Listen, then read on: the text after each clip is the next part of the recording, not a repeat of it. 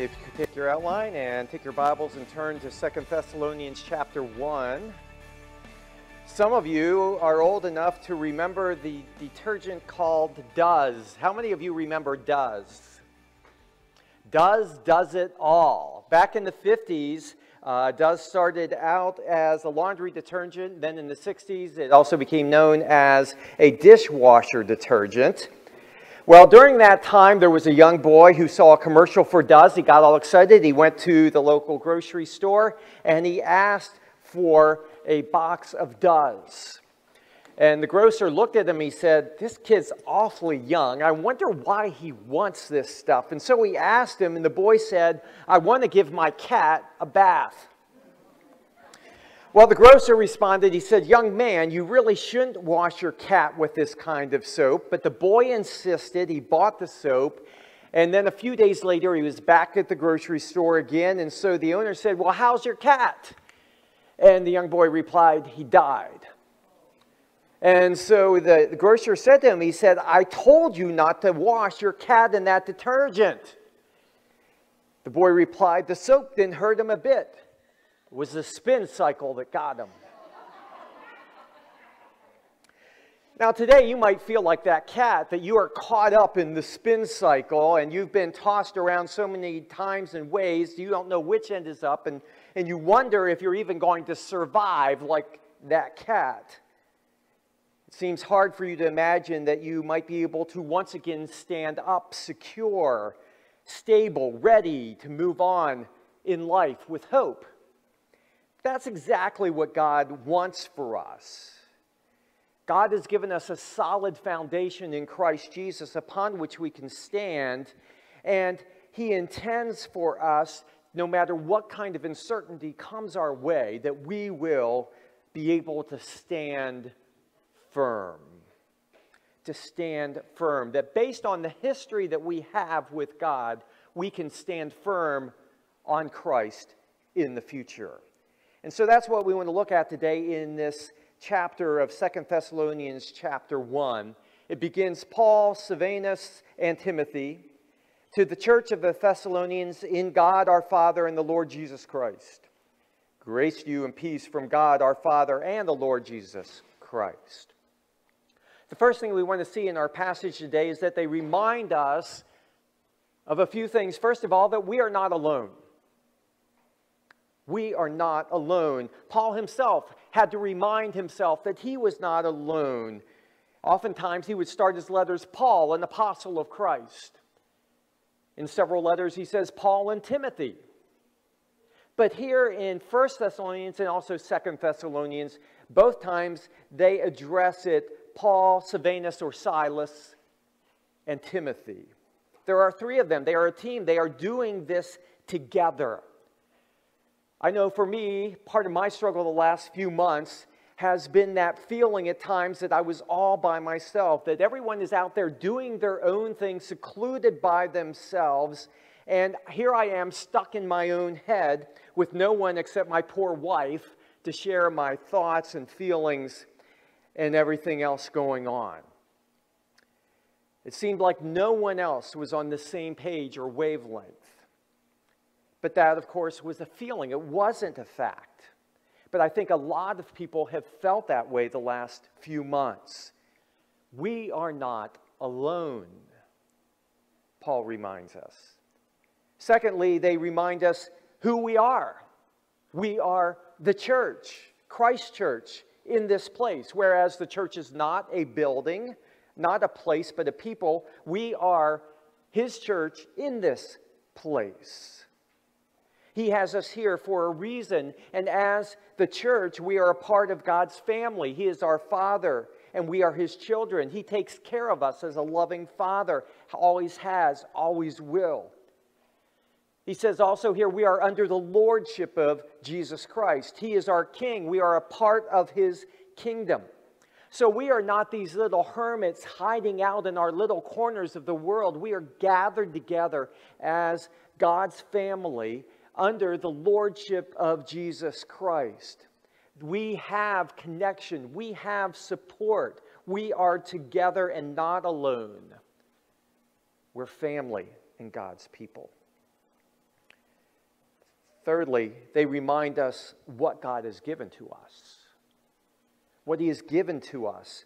Though he poses it here as a blessing, actually, it is a reminder to us as well of those two special gifts that God has given to us as his family, as his children, as his people, and that is grace and peace. And we need to be reminded constantly what those are. Grace is that God-given ability to do what we cannot do on our own. And that includes not only our salvation, but it includes being able to live a life that matters, a life that pleases God. It also includes a strength that is beyond our own means when we've come to the end of ourselves. Peace is that tranquility of spirit that will calm us, even like we feel that we are stuck in the spin cycle. A calmness that knows all will be well, that God is still in control, even as life around us seems to be out of control. As Paul usually did, in keeping with form and structure, he transitions into the next part of his letter in verses 3 and 4, this time of thanksgiving. He says, we ought always to give thanks to God for you, brothers, as is right, because your faith is growing abundantly, and the love of every one of you for one another is increasing. Therefore, we ourselves boast about you in the churches of God for your steadfastness and faith in all your persecutions and in the afflictions that you are enduring. These three co-workers in Christ remark about the progress that the Thessalonians have made since their last letter. 1 Thessalonians had been written less than a year before this, most Bible scholars believe. And yet they still hear that these people are growing in their faith. He says, we ought to be giving God thanks about you. And the idea is we are bound. It's only right. It's an obligation we have. We need to do this. We are compelled to give thanks to God when we think about you.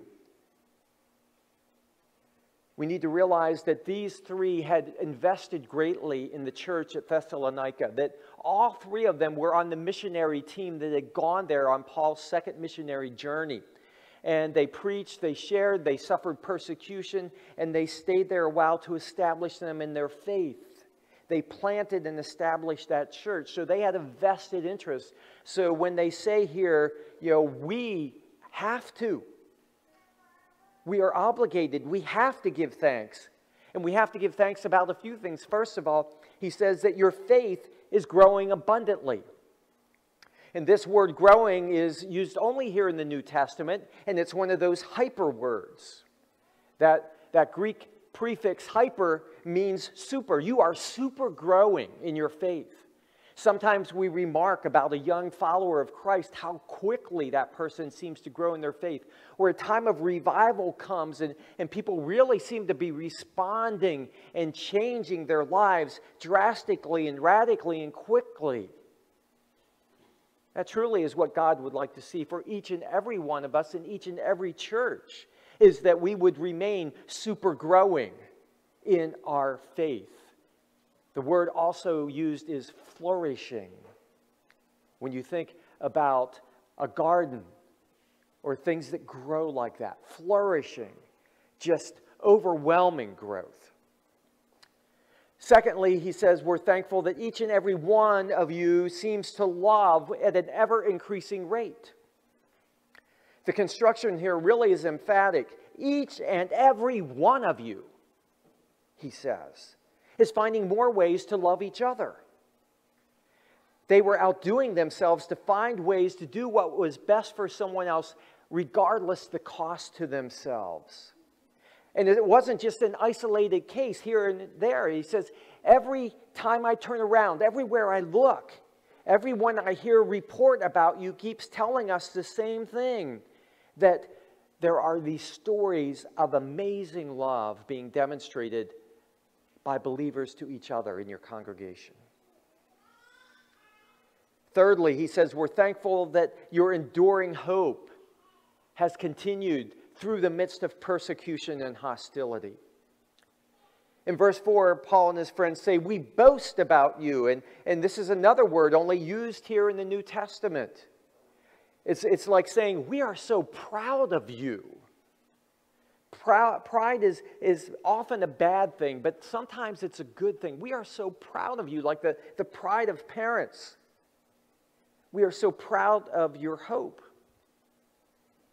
Now, we know that Paul often did speak highly of one church when addressing another to try to encourage and challenge the others.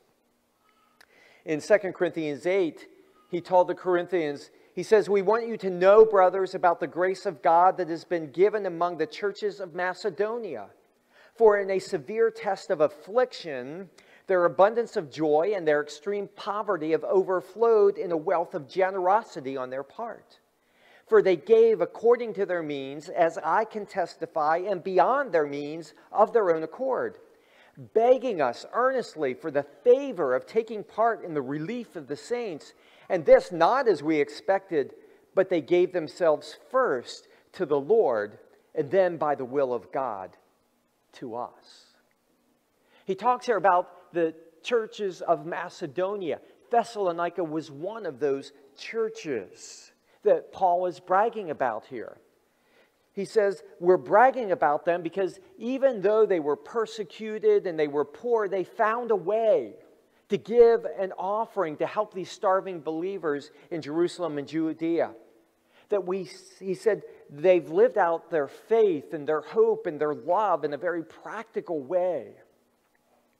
He says, so we've been bragging about you like proud parents.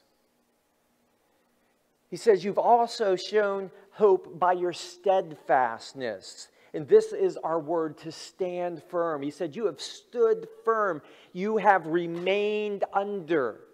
And the picture here is of when some weight is being pushed down upon you, that rather than running away and trying to escape it, you stand there firmly pushing back. You stand firm underneath that pressure. These believers were steadfast. They were standing. They were remaining under persecution and pressure. That word tribulation we've seen before has to do with this kind of pushing down pressure of affliction. Now, I said at the beginning of this section that Paul and his two friends were saying that these things that they are seeing and reporting about and giving thanks about were answered prayer. They were answered prayer. If you mark your page here and just turn back a few pages to 1 Thessalonians chapter 1, just a couple pages back here in your Bible, 1 Thessalonians chapter 1, and the beginning there at verse 2, it says, we give thanks to God always for all of you, constantly mentioning you in our prayers, remembering before our God and Father your work of faith and labor of love and steadfastness of hope. Those three things that we just talked about here. In our Lord Jesus Christ. But Paul and his comrades weren't being redundant here. They're not just saying the same thing over again in this introduction to 2 Thessalonians. As we look to chapter 3 of 1 Thessalonians, he mentions it again, at least one of them. 1 Thessalonians 3:11, he says, now may our God and Father himself and our Lord Jesus direct our way to you, and may the Lord make you increase and abound in love for one another and for all, as we do for you. In other words, he had told them in 1 Thessalonians, that first letter he wrote less than a year before, he says, we are praying for you that you will continue to grow in your faith, love, and hope. You've been doing a great job, but we are praying that you will do even better than these things. Now, as we look at these things, faith, love, and hope, we want to go back to 2 Thessalonians 1 and verses 3 and 4. 2 Thessalonians 1, 3, and 4, and ask this question, which one of those words is missing? Which one of those words is missing in those verses? Faith, love, or hope? Though I mentioned here in my outline about their enduring hope in the midst of persecution, you do not find that word hope in verses 3 and 4. And that's on purpose on Paul's part. Because if there were any of the three areas that this church needed to excel more in, it was hope. And so he mentions here, their increasing faith and their increasing love, but he does not say your increasing hope. He rather kind of skirts around it and describes a little bit about being hopeful. But the insinuation is you need to be hoping more in the midst of your struggles and your tribulations. And so as we move into the rest of the chapter, that's what he wants to talk to us about here. And actually throughout the rest of the letter, these three servants want to talk to us about having a greater hope, about standing firm in our hope. So let's pick back up at verse 5. He says, "This is evidence of the righteous judgment of God, that you may be considered worthy of the kingdom of God, for which you are also suffering. Since indeed God considers it just to repay with affliction those who afflict you, and to grant relief to you who are afflicted as well as to us. When the Lord Jesus is revealed from heaven with his mighty angels in flaming fire, inflicting vengeance on those who do not know God and on those who do not obey the gospel of our Lord Jesus. They will suffer the punishment of eternal destruction away from the presence of the Lord and from the glory of his might, when he comes on that day to be glorified with his saints and to be marveled at among all who have believed, because our testimony to you was believed. To this end, we always pray for you, that our God may make you worthy of his calling and may fulfill every resolve for good and every work of faith by his power, so that the name of our Lord Jesus may be glorified in you and you in him, according to the grace of our God and the Lord Jesus Christ." We find in this final section of our passage today that they request God's comfort and encouragement for this church, for this body of believers. They say, we want you to know that God is watching over you, that God is going to be with you, he's going to comfort you, he's going to encourage you, he is going to give you a hope for the future. And so he begins this paragraph with a very interesting thought, a very interesting word, this word evidence. Evidence. What evidence? Well, if we think about the flow, we have to go right back to verse 4, the preceding statement, where he is talking about persecutions and afflictions. He says the evidence that is presented here are your persecutions and afflictions. Again, this is a term that's only used here in the New Testament. Evidence is a sure token of God's righteous judgment. Going through these struggles and these afflictions and these persecutions is a sure sign that we are in the right place, that we are in a relationship with the true and living God. John MacArthur says it this way. He says it is positive proof that God was in the process of purging, purifying, and perfecting his people. He loves alliteration just as much as I do. Okay, positive proof that God was in the process of purging, purifying, and perfecting his people.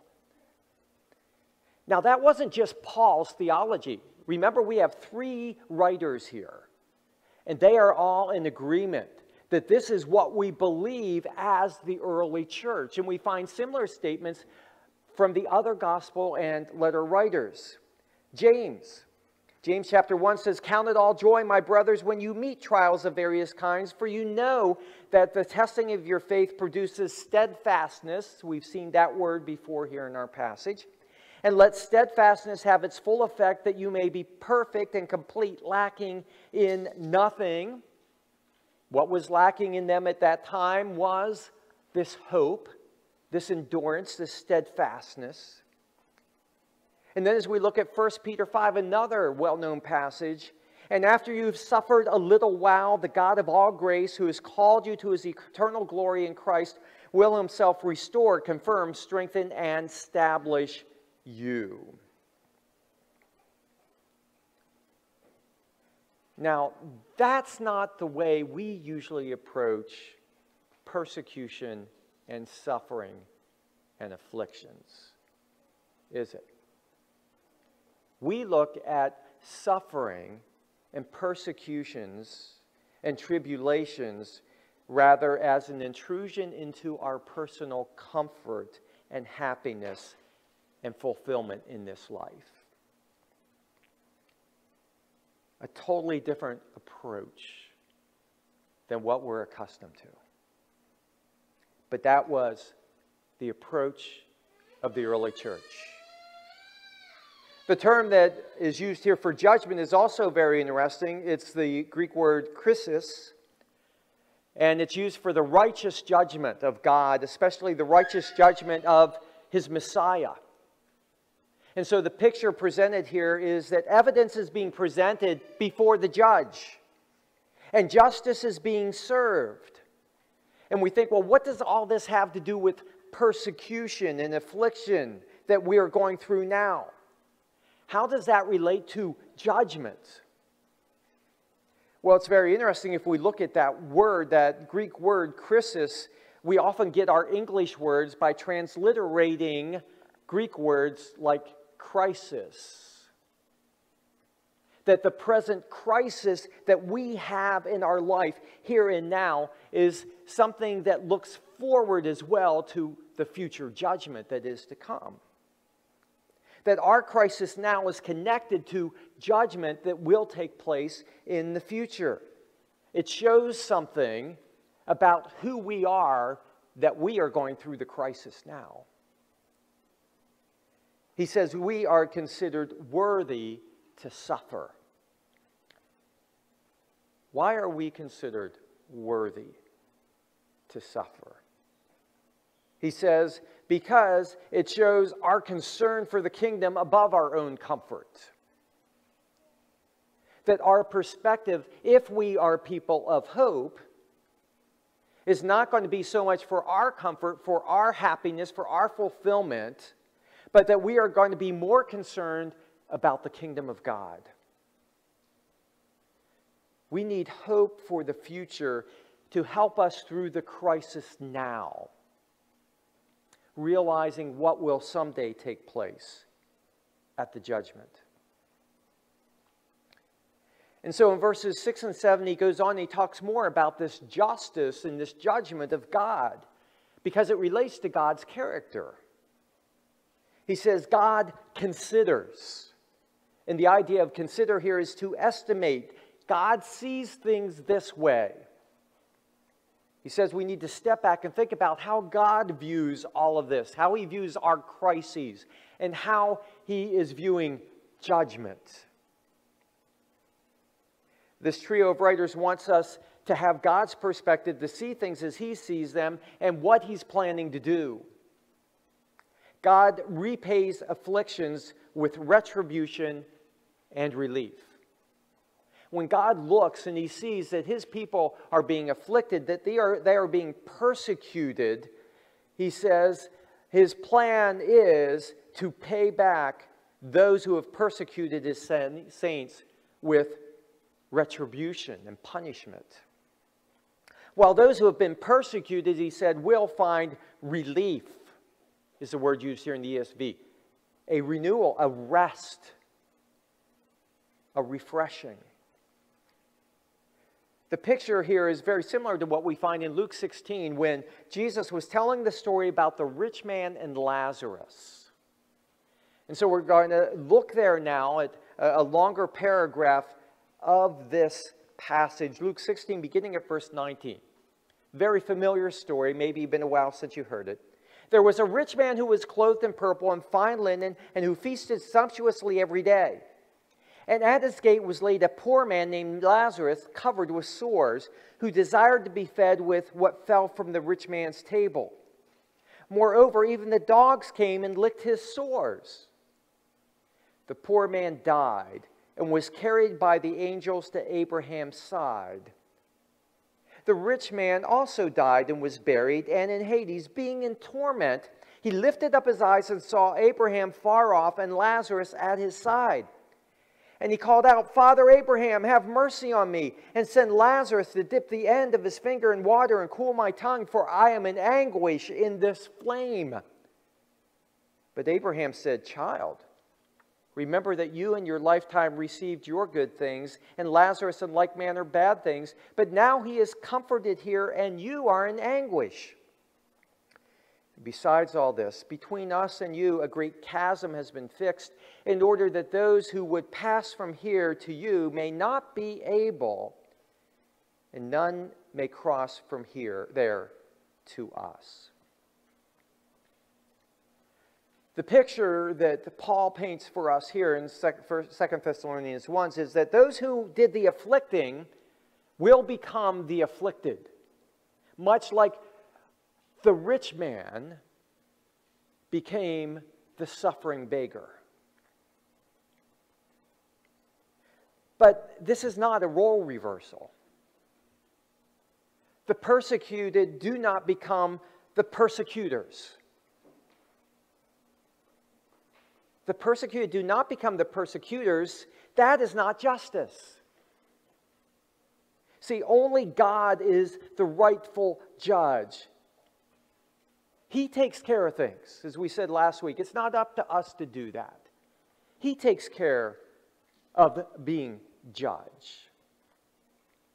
Paul talks about this also in Romans 8:18 when we think about suffering and persecution for our faith. He says, For I consider that the sufferings of this present time are not worth comparing with the glory that is to be revealed to us. He says this is the perspective that God wants us to have about persecution, suffering, trials that we go through in this life. He says they are going to quickly fade in comparison to the glory that we will behold. He says when we enter into glory, we're not going to be worrying about getting revenge. It's going to be the farthest thing from our minds, the suffering that we had. When Christ returns, memory of that suffering is going to be disappearing. Think about the picture with Lazarus. When Lazarus was there in Abraham's bosom, as it's called, in the place of care and restoration, he had no thought about the rich man and how the rich man had ignored him in this life. He could not see him. He had no thoughts about the old life and all the suffering that he went through. Glory is that great, Paul says, that all of those things are going to be gone away. All those tears will be gone. All the suffering will be gone. Lazarus was not there reveling and looking at the destruction of the rich man. He was not thriving on the fact that the rich man was finally getting his.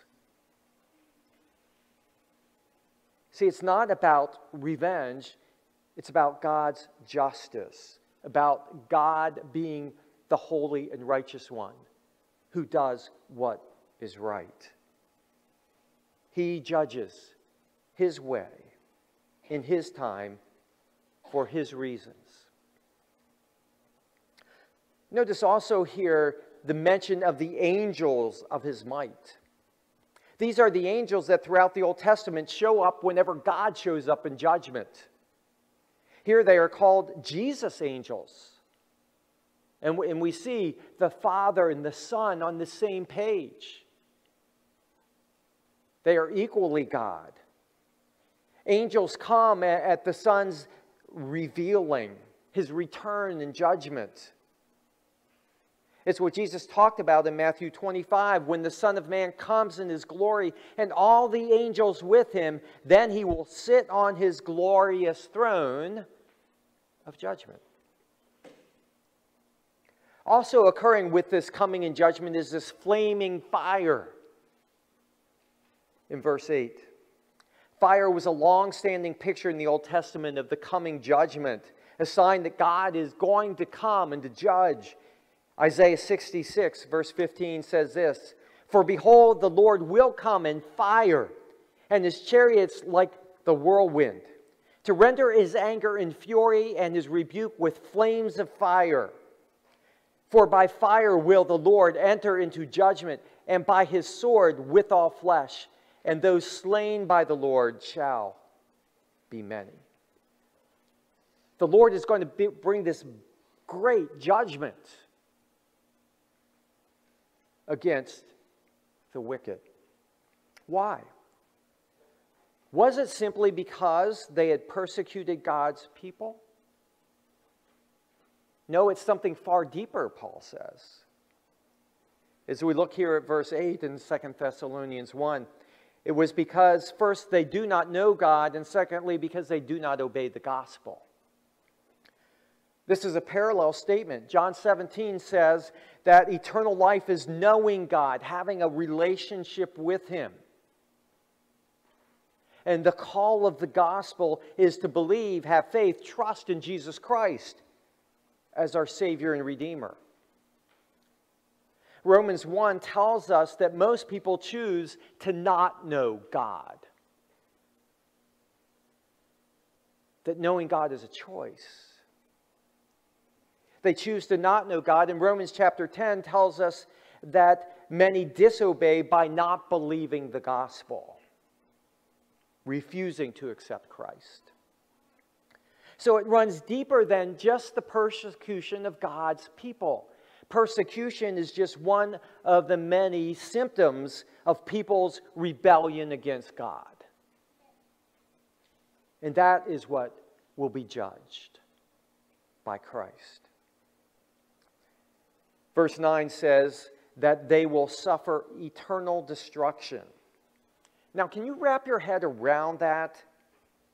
Doesn't that sound like an oxymoron? Eternal destruction. How can something be destroyed but continue to go on? In my simplistic mind, think about two young kids sitting on the floor, and one of them is playing with blocks. And he's building this nice stack of blocks, and it's just getting real high and almost as tall as he is. And what's the other kid do? Knocks it down. So the other one starts building again. Knocks it down. Over and over again, this goes on and on and on. And the builder is getting frustrated and going through this anguish. Just wants to build this building and can't do it because no one steps in to give justice. In hell, there is no God to intervene and give justice. The destruction is total. It keeps getting knocked down over and over again, but it does so without end. It's the opposite of eternal life. Eternal life is knowing God and being in his presence. Eternal destruction is where there is no presence of God and there is no hope for anything to change. That's the last phrase here of verse 9. Away from the presence of the Lord and from the glory of his might. He's saying that in the place of eternal destruction, God will not be there to see the injustice, to step in and to do something about it.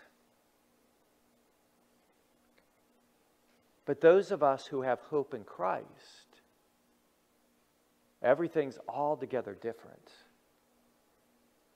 God will be there. He will step in. He will bring about justice and make things right.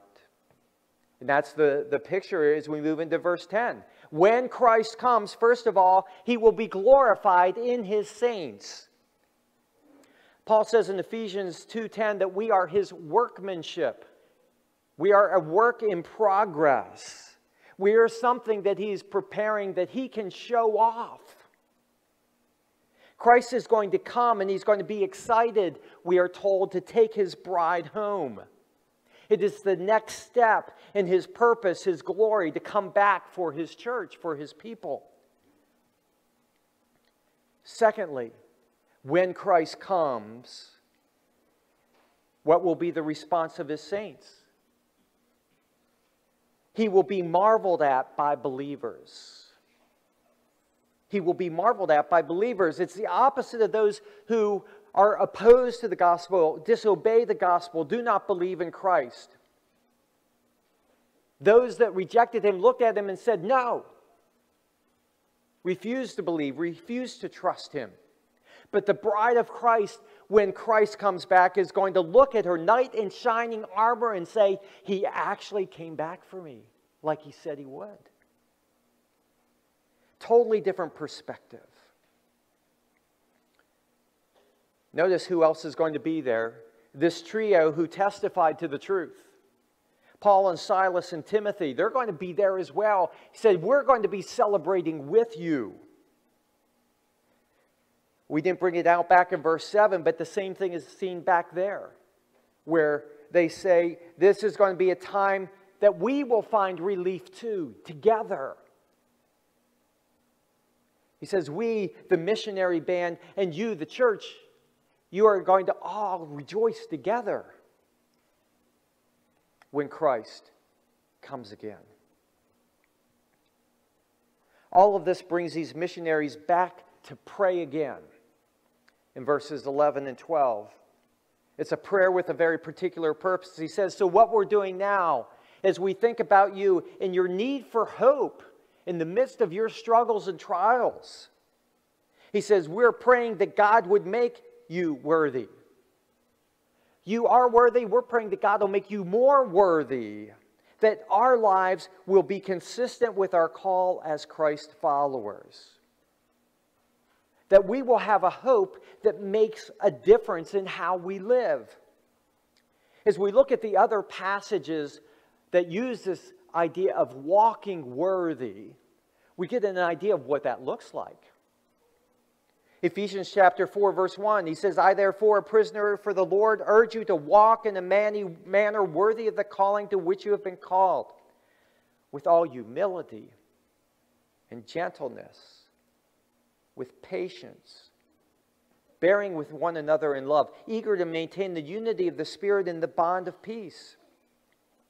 He says walking worthy means having that visible fruit of the Spirit work its way out in how we deal with one another in the body of Christ. There is a very real sense in which we cannot walk worthy if we are not together with one another. That's how we work out our salvation as we relate to one another, especially as with other believers, that we demonstrate these quality characteristics, these fruit of the Spirit, and this humility and gentleness and patience and forgiveness. Another passage that he talks about walking worthy is Colossians, in his prayer for the Colossians. He says, we are praying so as to walk in a manner worthy of the Lord, fully pleasing to him, bearing fruit in every good work, and increasing in the knowledge of God, being strengthened with all power according to his glorious might, for all endurance and patience with joy, giving thanks to the Father who has qualified you to share in the inheritance of the saints in light. He says a worthy walk is enduring, patient, and joyful. Even in the midst of struggles and uncertainties. Endurance is like a rechargeable battery. For those of you who care to read instructions, all right, ladies, for any of us, you get a new electronic device like a phone or something like that. What do they tell you to do? Use it till it dies. First few times, use it till it dies. Why? Because that develops the battery so that it can receive and hold the charge better and last longer. That's the picture here of what happens when trials and sufferings and crises come into our lives. They empty us. They take everything we've got and more. And that's exactly the point. Endurance is when we open our lives up and say, okay, I am at the end of myself. I am willing to go through whatever you want me to, God, but I need you. I need your power. I need your grace. I need your strength. And when these things come our way, these three writers, and as we saw James and Peter, when these sufferings come our way that just take every ounce of strength out of us, what that does is it gives us a greater capacity to receive His power and strength for what we need. The second purpose of this prayer is that it will fulfill every resolve for good and every work of faith.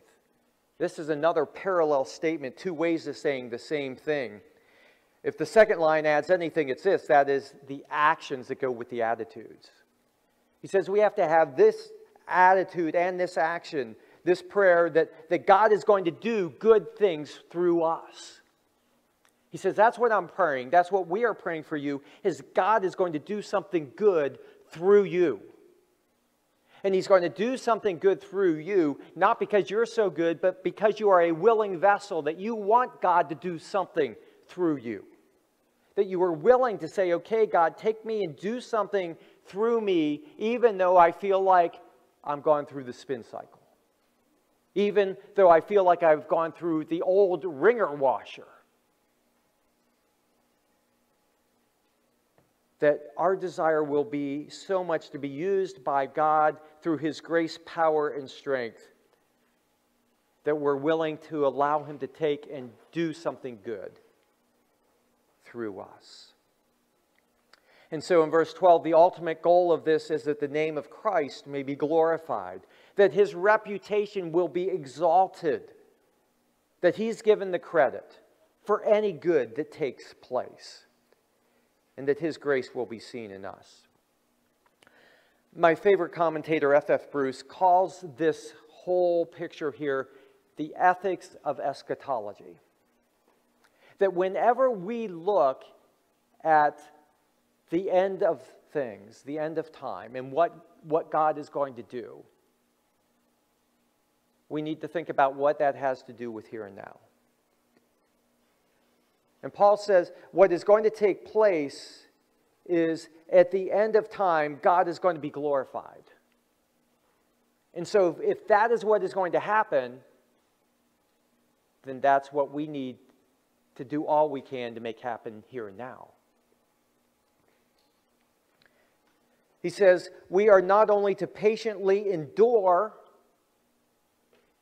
Hope is not only patiently enduring whatever suffering and struggles we need to go through in this life, but it is to positively act. That a life of hope in Jesus says, if He's going to be glorified at His coming again, then I am going to do anything I can now to glorify Him in this life.